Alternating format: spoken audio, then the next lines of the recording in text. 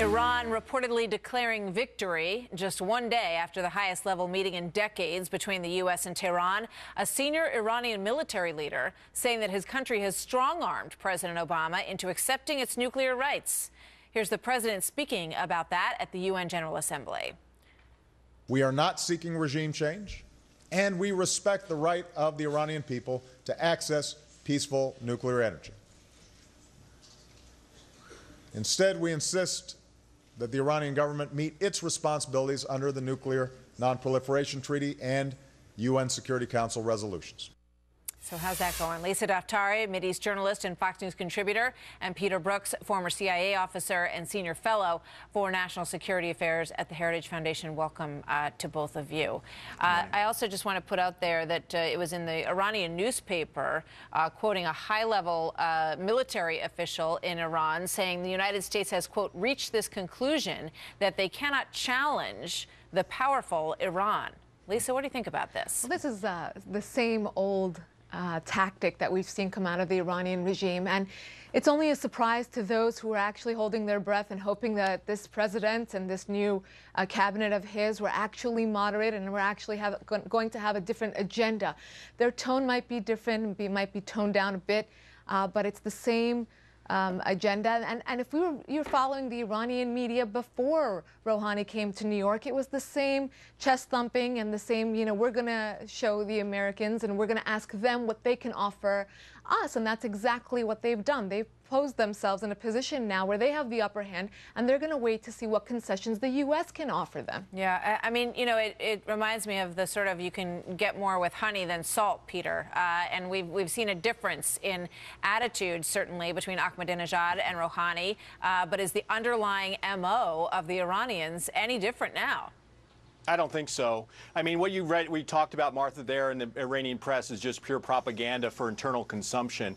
And what we're seeing externally is, it is the same sort of thing. They're trying to work us here. They're trying to look conciliatory. They're trying to get sanctions lifted without offering anything in return. They haven't said they're going to stop uranium enrichment if we lift sanctions. They're just saying, you got to stop these sanctions. So we have to be very, very cautious here. It's fine to test their diplomatic intentions and see if they're serious about stopping their nuclear program, but we also have to be sober about the fact that they may be playing us for time as they move towards finishing up their nuclear weapons program. Yeah, I saw an interview that Geraldo Rivera did this morning with one of the top Iranian officials who was here for the UN meetings, and the take, Lisa, was that if there is a door to discuss, is it possible that the Iranians do want to dismantle some of this because they are truly suffering under these sanctions? I mean, is that a possibility?